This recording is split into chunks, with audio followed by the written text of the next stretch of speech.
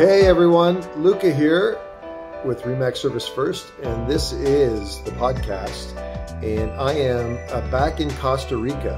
And if you can see behind me, you will see the stadium at which I will be going to watch Canada play Costa Rica in their World Cup qualifying game. If they win this game, they're a lock, they're into the World Cup. If they tie, they're a lock, they're into the World Cup. They need 1 point in their last 3 games that they play. They're undefeated, they're top of their group, which is a monumental achievement, and they're 4 points ahead of the US and Mexico, their arch rivals in CONCACAF, which is their group in the World Cup play. So now today, this is part 1, because the next part of this podcast is going to happen in the stadium. I'm going to bring this mic, and we have apparently a fairly large Canadian contingent, because on the plane flight down, there was a big Canadian contingent and everybody was going to the game. So I have the privilege, though, today is the first part of this podcast is bittersweet, because with me on my travels to Costa Rica this time is my long and dear friend, Ross Venditti, who's with me right here. Hey, hi, Luca. How you doing? Hi, everyone. So Ross is very upset because the other part of this saga is that all the teams were playing their World Cup qualifying games. And Italy, after winning the European Championships just 2 short years ago, or less than 2 years ago, had to play in a playoff against Northern Macedonia. And their group was Portugal playing against Turkey. Portugal won. North Macedonia beat Italy 1-0 today. So that means Portugal plays North Macedonia and the winner goes to the World Cup. So Italy is, for the second time in the history of their World Cup lives, not playing in the World Cup. So which is not only hugely disheartening, hugely disappointing, it's shocking. Now, I've learned to not get as upset as I used to. Ross, not so much, but I'm going to let Ross just speak to a little bit about his Italian, why he's so upset as an Italian. But anyway, take it away, Ross. Sorry, it's a sad day for us. The Italians losing the second time in a row, missing the World Cup. It's embarrassing for the Italian community, the Italian people around the world. However, we have something to cheer about. Right behind us here today, in about 2 hours, we're going to be seeing Costa Rica and Canada playing.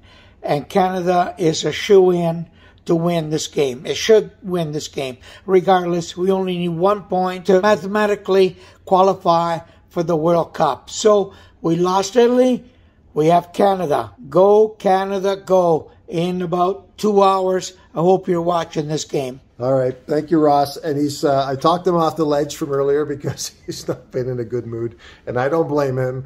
I haven't had time to think about it, but I'll worry about it later. It's as an Italian Canadian, I'm very disappointed, but we will see you in the stadium. This is the view from the room that we have.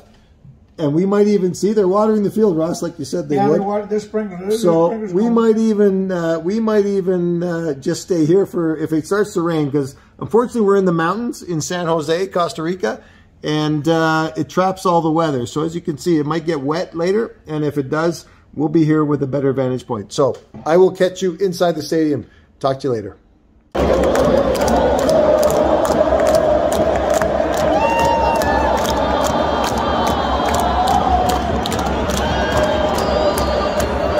All right, folks, that's just some of the sights and sounds from inside the stadium here in Costa Rica at San Jose, the National Stadium. Getting ready for kickoff. As you can see, it's pretty crazy. Got some pretty diehard Costa Rican fans here. So anyway, obviously they're supporting the home team, and we're hoping our home team, the Canadians, will perform tonight.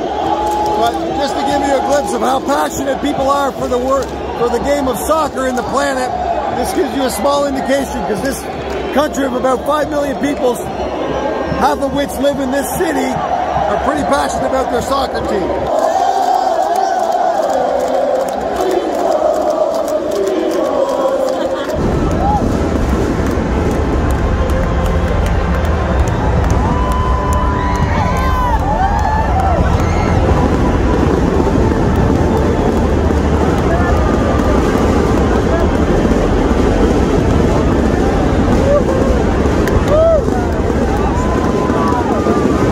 Well, you think they won the World Cup already, but obviously that's not the case. They're actually even singing the national anthem and you can't even hear it now. Pretty impressive, I have to say. Let's hope that if Canada plays another home game, that they get the similar response in their home stadium. Canadians are down 1-0. They're down one man.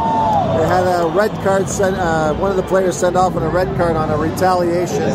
Sadly, it was a newer player. I actually didn't get him from this angle who it was, but a lot of inexperience there. This is a very, very pro Costa Rican crowd, and I'm going to tell you, we're sitting right on the edge of the Canadian crowd and the Costa Rican crowd, and there is a lot of screaming going on back and forth. And most of it's in Spanish, and I don't even want to translate. In fact, I probably shouldn't translate what's being said from the Costa Ricans to the Canadians. So anyway, long and the short of it is, thanks for coming out, thanks for listening. We hope the Canadians can recompose here at the halftime, get their composure back, and come out and try to at least tie this up. That's all they need is a point to remain undefeated and get through to the World Cup. So anyway, yeah, we'll thanks for listening in, and I'll check in with you later.